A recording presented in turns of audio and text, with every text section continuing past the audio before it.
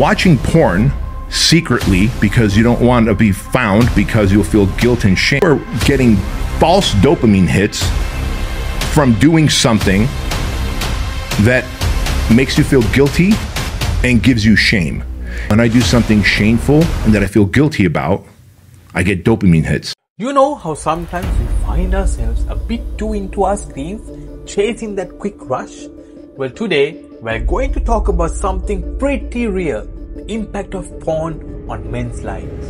It's one of those topics that's kind of awkward to bring up, but it's super important. And trust me, it's not just you, it's the thing that many of us are quietly dealing with. And who better to walk us through than this is Bedros Keuilian. He got this incredible way of talking about tough stuff that making him feel all doom and gloom.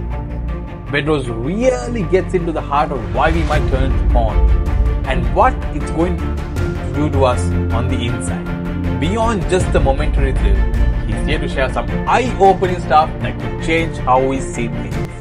Have you ever thought about why we feel a bit low after seeking that digital high? Bedros has some thoughts on that as well. And it's not about making us feel guilty, it's about understanding what's really going beneath the surface. Like how it affects our vibe and the energy we carry around. It's pretty fascinating stuff. Ready to dive into something a bit but super relevant? It's about figuring out why what feels like a private choice can start to mess with our heads and even how we connect with others. Bedros is here to help us unpack all that without judgment, just some honest talk and maybe finding a better way forward. We are not just going over the same old warnings about porn. We're looking at how to break free from anything that holds us back from being our best self and having the most intimate relationships with our partners.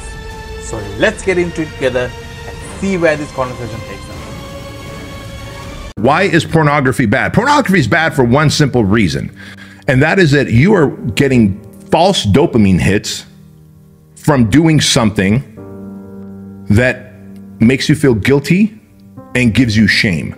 If you look at this, all of you can Google vibration chart.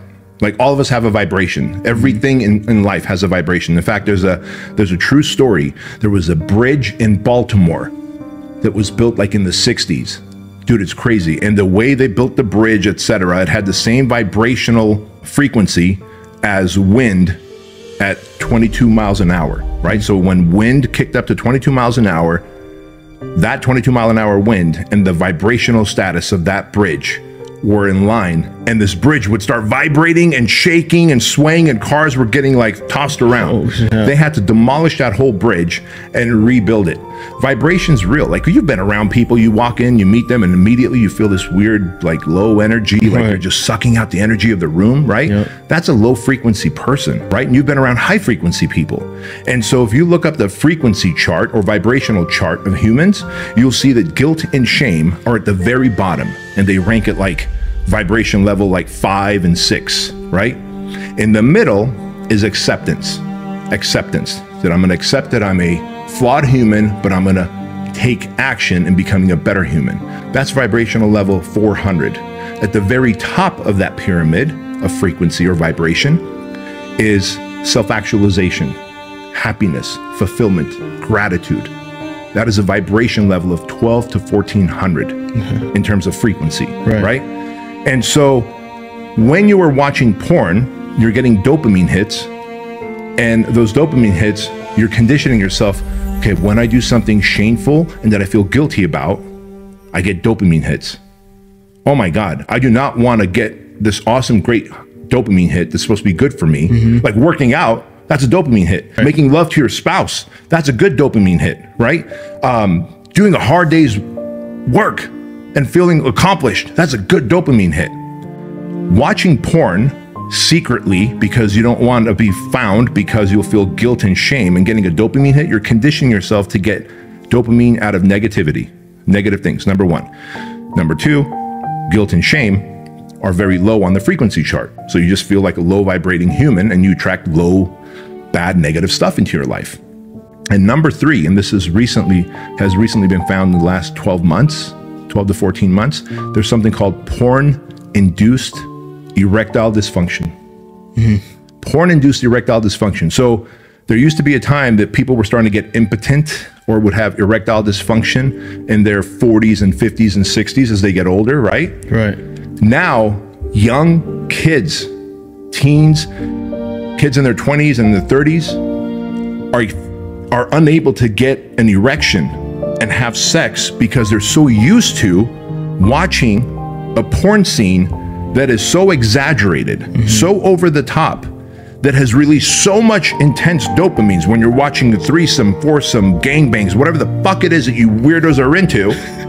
And I don't judge you, I've been down that path, but I stopped. But when you're into that shit and then you come home to your beautiful spouse and you just have to make love to her, you're like, well, I don't know, man. Like, it's not 8 of you on top of each other with weird tools and gadgets and a swing and a ball gag from Pulp Fiction, right? Shout out to Quentin Tarantino and Pulp Fiction. You know what I'm talking about, Maine. By the way, Ed's not here today. Maine's got the cameras. And so, fuck, bro, how are you gonna be able to make sweet love to your wife if you can't get hard because you've got porn-induced impotence? Yeah. That's sad. So that is why pornography is absolutely bad for you. And I'm telling you right now, they have designed pornography where even a little bit becomes a lot. Because then you want the next, you want the next, you want the next, and you realize that, holy crap, I'm addicted. It's just like a vape pen. It's like, oh, I only take a hit here and I take a hit there. And then you see the dudes on a plane who are fiending for a hit from a vape pen because they've been on a 3-hour flight and they can't wait to just run out of that terminal and take a hit of their vape pen. I don't ever want anything to enslave my mind and heart that way.